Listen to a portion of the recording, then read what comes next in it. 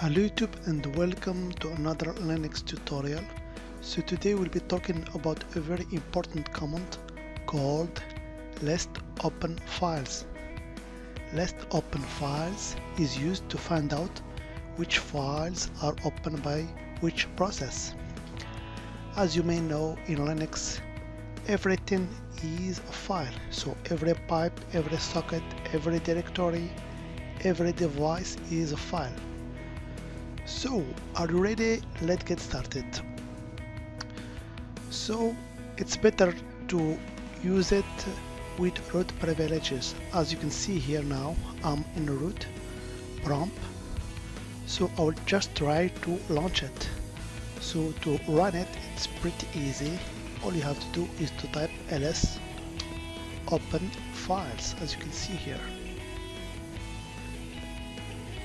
So I get a bunch of lines. So in order to explain the most important columns, I will redirect the output to the less command.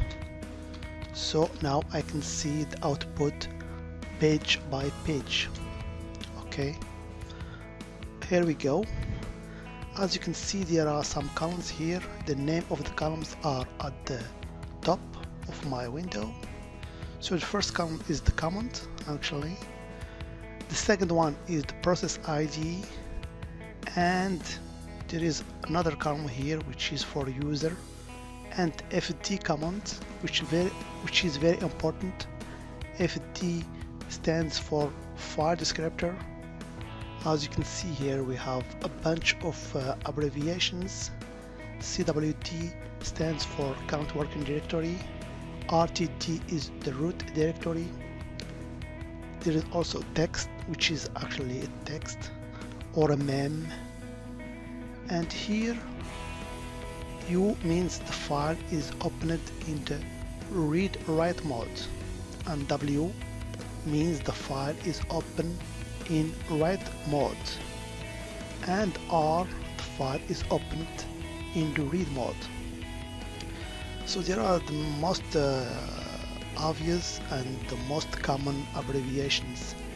There is also a very important column, the type column.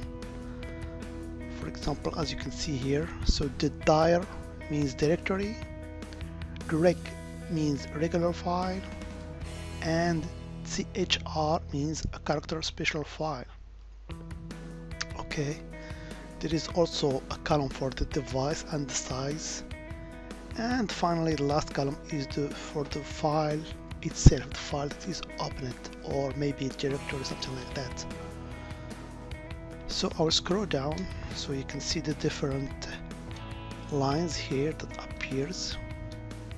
Okay, I will quit that. So now let's say, for example, you want to see the output specific to a user. So in order to do that with the list open files command, it's pretty easy. All you have to do is to type ls open files -u, which stands for user, and then you type the user name, for example Amina. As you can see now, I have only the output related to the user Amin. Okay. So if you want, for example, let's say to list all network connections, because actually this command is also used to troubleshoot network connections. So in order to display them, it's very easy. List open files -i, which stands for internet connections actually. As you can see now, we have a bunch of internet connection or network connections. Here it gives me actually the port number.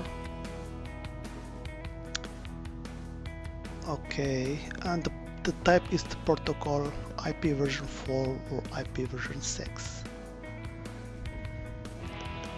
Okay, if you want, for example, to find the process running on specific ports, you can do it also.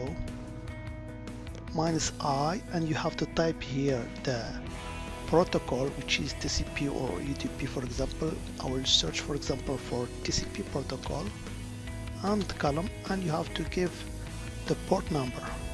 Let's say for example 22. Yes, indeed, it's my SSH protocol who is running on that port, because I have an SSH server running on my Linux box.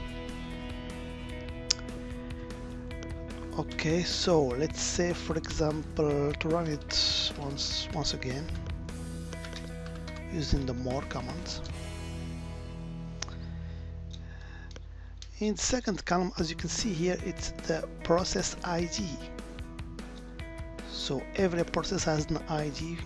If I want to list, for example, a protocol specific to an process ID, it's also very easy. We type just lsof -p, which stands for process, and I gave the process ID, for example, like in 20, for example. So here, as you can see, it lists just the open files related to the process ID 20, as you can see here. So it's a very important command that you can that every actually administrator must take a look at every day or whenever he wants to troubleshoot the problem. So that was just an introduction to this command. As always, I hope it has been informative for you, and I want to thank you for viewing. Bye bye.